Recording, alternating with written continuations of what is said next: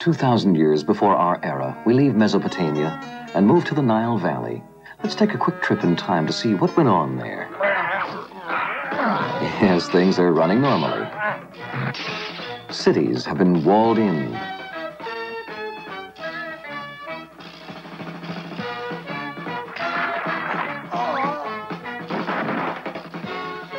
But their walls weren't able to hold back the massive influx of a people whom we call the Indo-Europeans, for lack of a better idea of where they came from. These people would sweep across the Orient into Central Europe.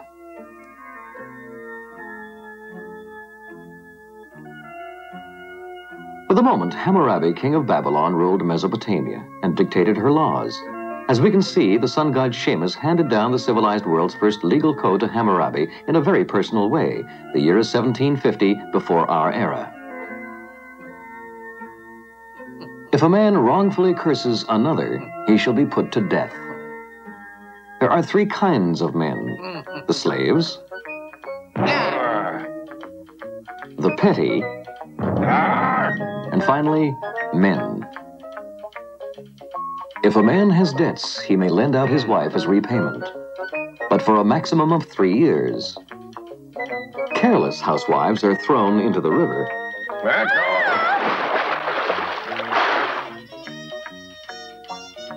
If a man's wife is seen by another, then she must throw herself into the river.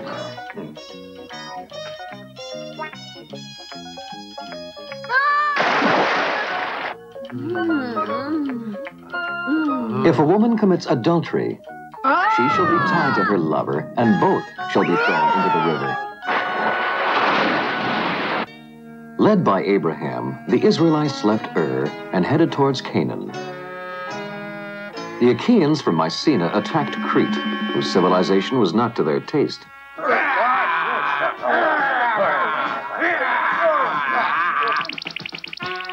Under Ramses II, Egypt shone with glory.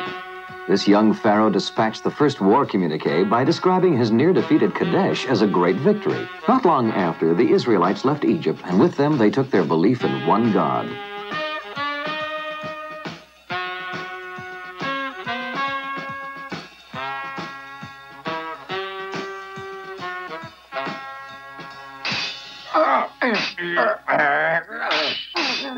In 1200 BC, the Dorians invaded, armed with invincible iron. The Assyrians, in turn, became more warlike. By 1100 BC, Tyre, Sidon, and Byblos were the capitals of Phoenician prosperity.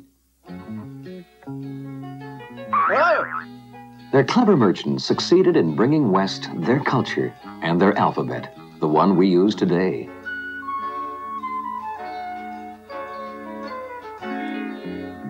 Assyria came into its own at last. The city of Ashur ruled the Middle East. Sargon, Sennacherib, and Ashurbanipal terrorized their subjects. On his deathbed, the bloodthirsty Ashurbanipal had this to say: "I have done no evil in the sight of God or man." No evil? One look at the evidence, gouged out eyes, cut off heads, would indicate that evil was his steady diet. 612 BC, the Medes and the Babylonians are now allies. Led by Nebuchadnezzar, they lay siege to the city of Nineveh. It's an attack! Sound the alarm! Oh, ha, hee, hoo, ha, ho, ho, ha, hee, ha!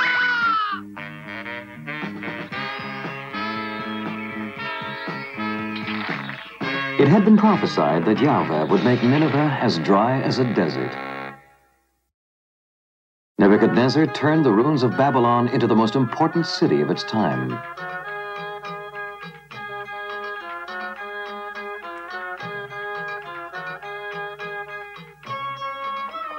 Come closer, come and see my pottery, hear ye. My beautiful plates, bowls, and pottery. Right over here, we have the world's best earthenware. Zarathustra preached in this city of wealth, but who came to hear what he had to say?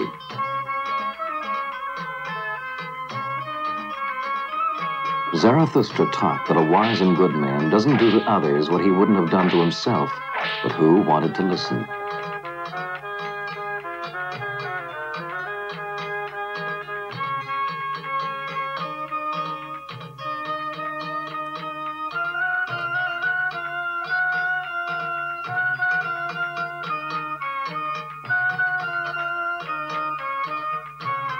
Each man is his own judge and can choose between good and evil, he said. But still, no one paid any attention. One day, Confucius would listen, and Jesus. The young Persian prince Cyrus was educated at Zarathustra's school. And when he decided to take the throne from his dull-witted cousin, Astyages the Mede, his methods were well thought out. Oh, I'm so sorry, cousin. I do hope I haven't hurt you.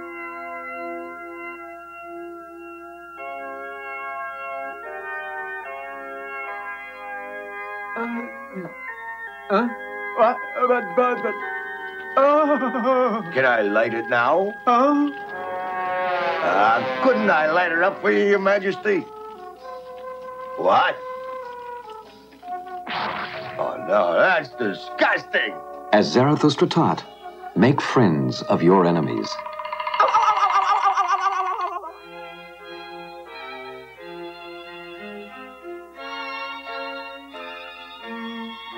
Nebuchadnezzar was succeeded by Nabonidus, whose son Balthazar was not exactly loved by the people.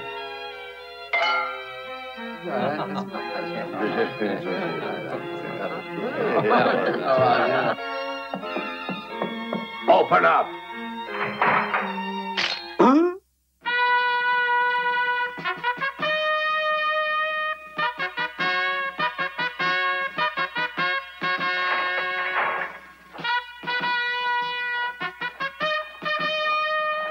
Make way! Huh? Oh. What's going on? Oh! Oh!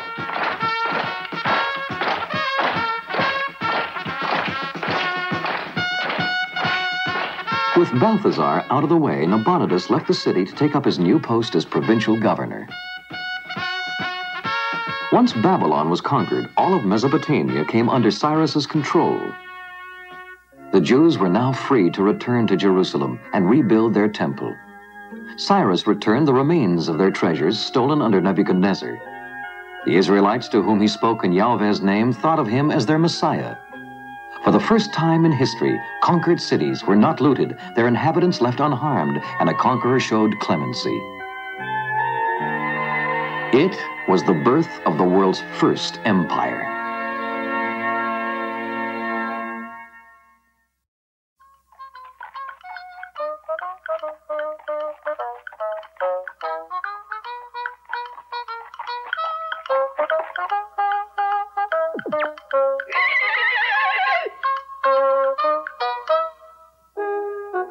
Then Smerdis the Magus, an impostor, usurped the Persian throne, and 7 of the royal princes decided to eliminate him.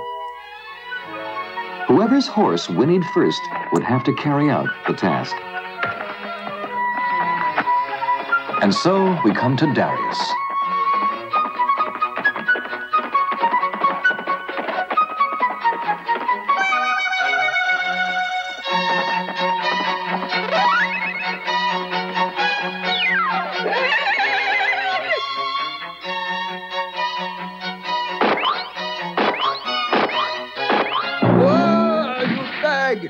Of all times to decide to whinny. This is Darius the First. There was rebellion throughout the land. Darius took a firm stand against it. I'll show them what stuff I'm made of. Oh, what are you waiting for? Pulverize them. I can't fight for you. Bash them for crying out loud.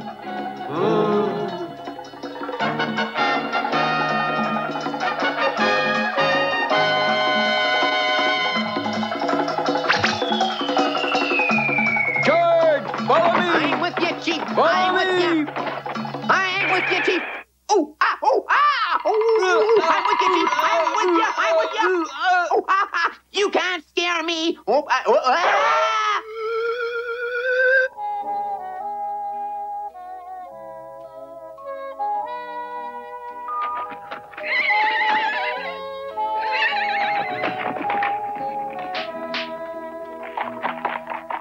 He's exhausted. Put him in the barn and take care of him. Let me! That's mine! No, it's mine! Papa, he's not fair. Please let me. I want to play horsey, too. Well, we'll see what we can do about that. Yippee! Yippee! Yes? Maestro, someone is here for you. Please come quickly. A very important visitor is here.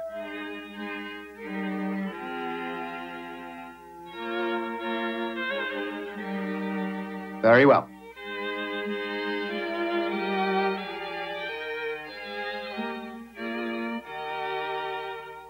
Oh! Huh? Excuse me. It's okay.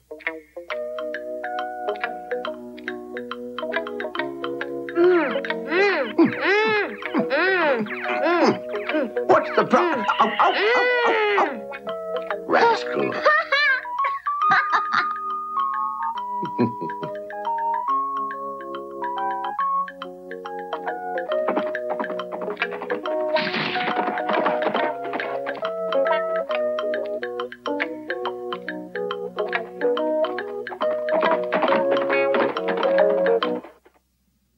Cedars from Lebanon, teak from India, gold from Sardis, lapis lazuli from Sogdiana, turquoise, silver, lead from Egypt, Ethiopian and Indian ivory, stone columns from Caria, Ionian stone cutters, Lydian goldsmiths, Babylonian bricklayers, decorators. At Persepolis, Darius the Great built himself the Palace of Marvels.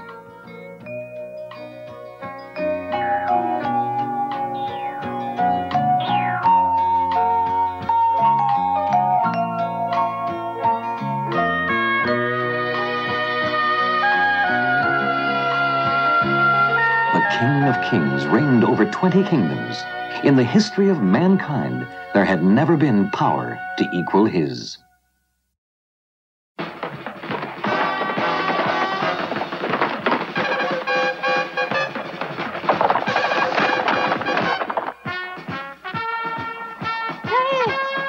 Over here! Come quick, quick!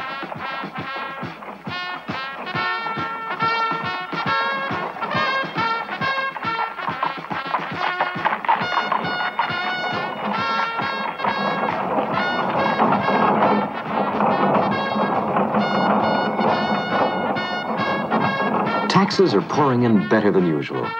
Here on the road to the capital, we see 500 Babylonian boys destined to become eunuchs, 400 mules, 100,000 sheep.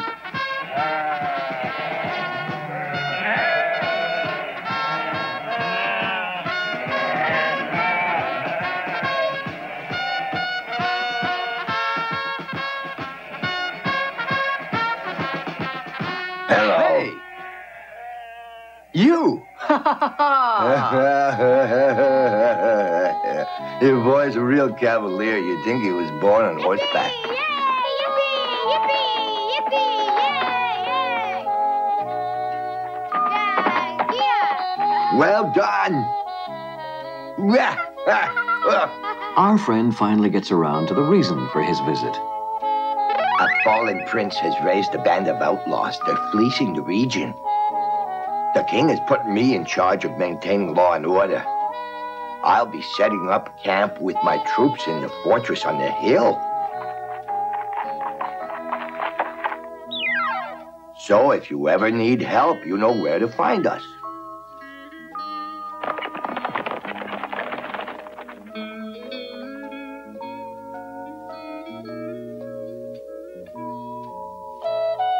What would you like, dear? That. Fine. Thanks. Hang on, son. You're gonna get hurt if you fall. Yahoo! Master, band of outlaws has just attacked the caravan. We rode to their rescue, But the bandits outnumbered us. and we're the only ones left. Hey, hold it! There they are.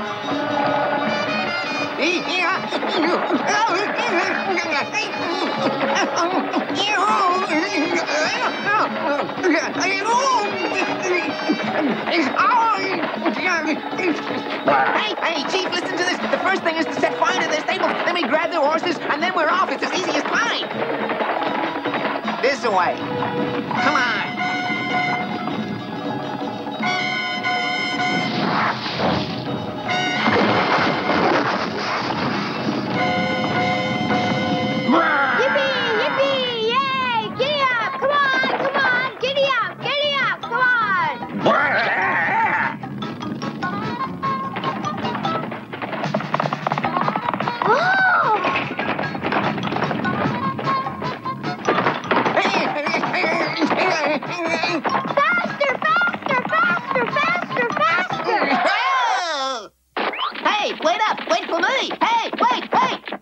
Where do you suppose my boy could have disappeared to? There. It's him, all right. My boy's even broke my horse. A chip off the old block, that one.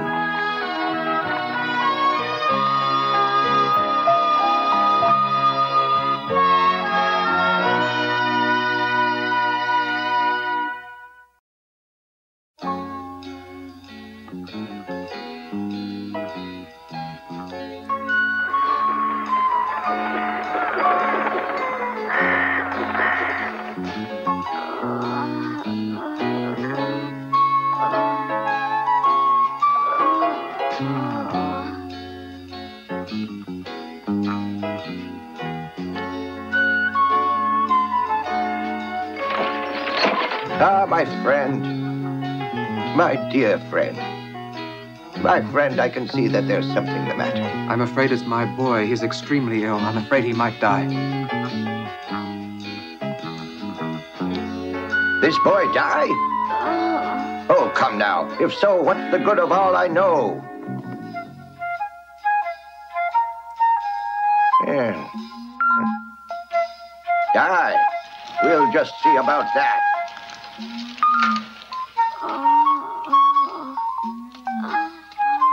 Make him drink that.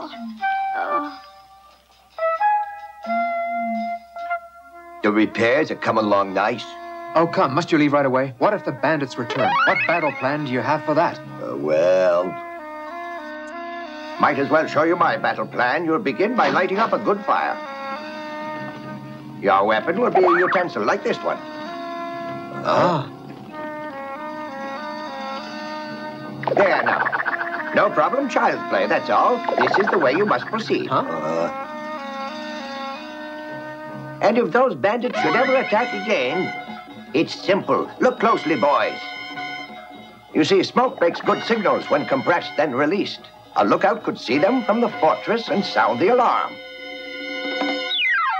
It's genius. Fantastic.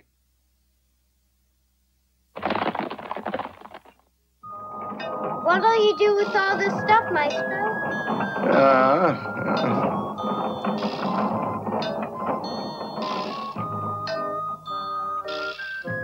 Well, son, I'm going to show you. It's for the construction of our capital, Persepolis. What? A big city can't fit into that little drawing? That little drawing, my son, is a blueprint, you know. Now then, this is known as a sundial. It enables man to determine what time it is by noting the sun's height in the sky. One moment, if you please. Could you please explain it one more time, sir? This morning, the mark is here. At midday, over there. And there tonight. Master, His Majesty awaits you. Oh, dear, never a moment's peace. We'll have to go on with this a bit later, son.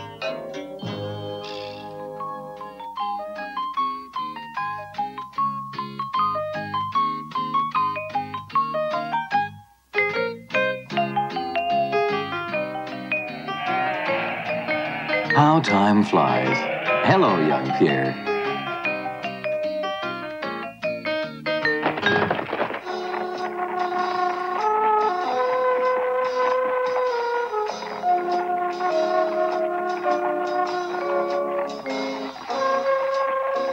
Although it was Darius himself who had ordered his servant to say, "Remember Athens" at mealtime, the emperor grew fed up with hearing it.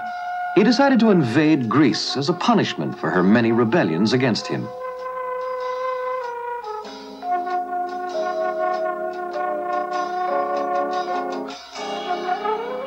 It was another case of Goliath versus David.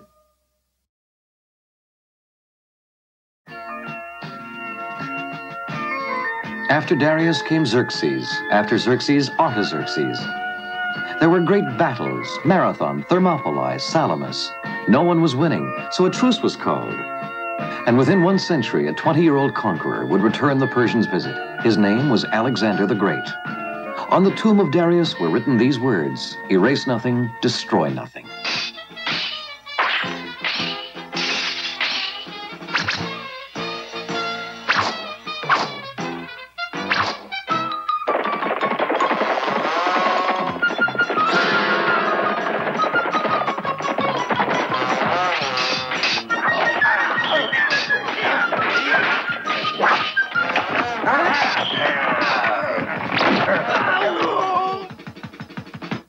334 BC, victory at Granicus. 333 BC, another victory at Issus. Once access to Persia was open to him, Alexander ignored her on purpose and besieged Tyre and Gaza. Then he headed for Egypt.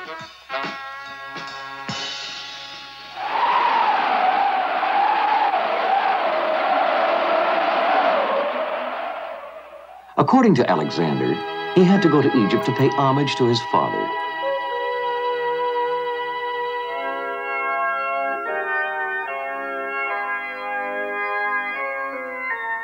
Did he really believe he was descended from the god Ammon, as his mother so often claimed? A strange, disturbing boy, that Alexander. 331 BC brought the victory, where Darius III was defeated, once again, and for the last time. The gates of Babylon were thrown open, and the people welcomed Alexander as they had once welcomed Darius.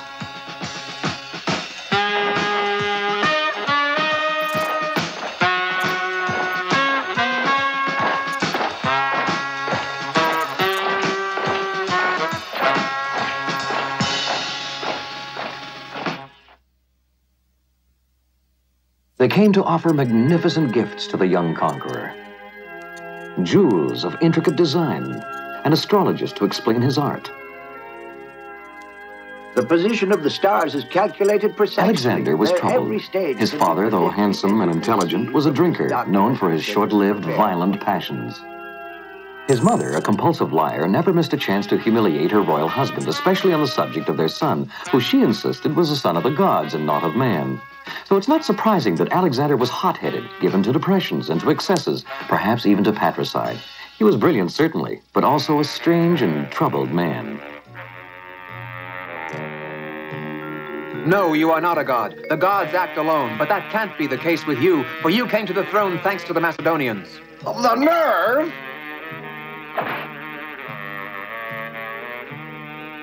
After 10 years of campaigning, there were men who had marched 20,000 kilometers and wanted a rest. Well, I order this army to report immediately to the front.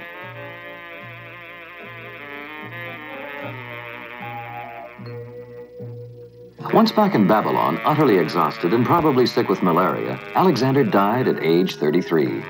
In his brief lifetime, he had achieved his dream to unite Greece and Persia, to combine the ancient East with dynamic Europe.